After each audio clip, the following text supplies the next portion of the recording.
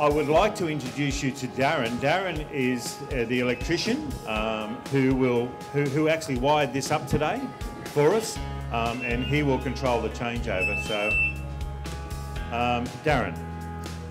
Yeah, thanks very much.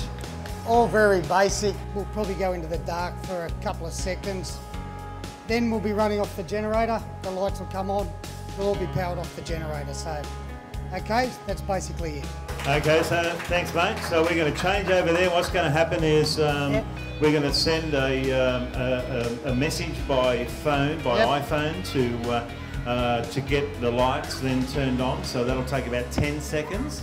So it'll be dark for 10 seconds, and then we should be right. Okay.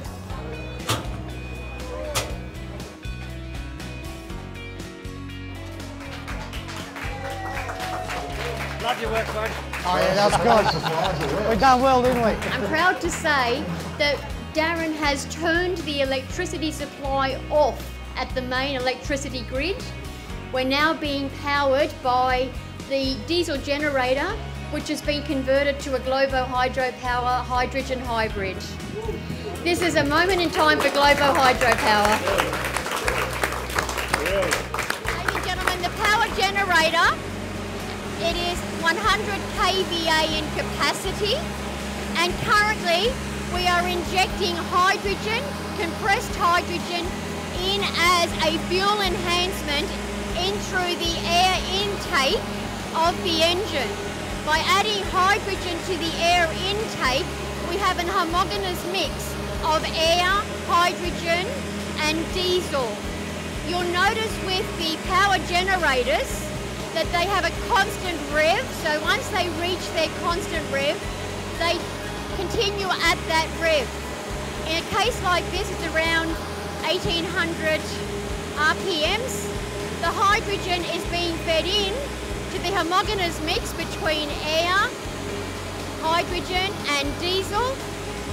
What's happening during that homogeneous mix is that the governor of the generator is reaching its RPMs and maintaining its RPMs with the mix of hydrogen and diesel. So therefore the engine is injecting less diesel than it would normally, because we're running the dual fuels to make it a hydrogen hybrid.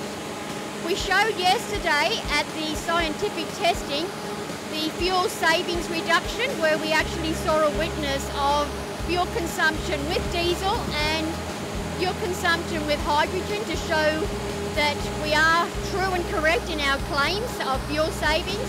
Tonight we're demonstrating the power generator running in a real life situation to show that it's not just a scientific innovation, it's a real product ready to go to the world. Globo hydropower tonight is ready for commercialisation.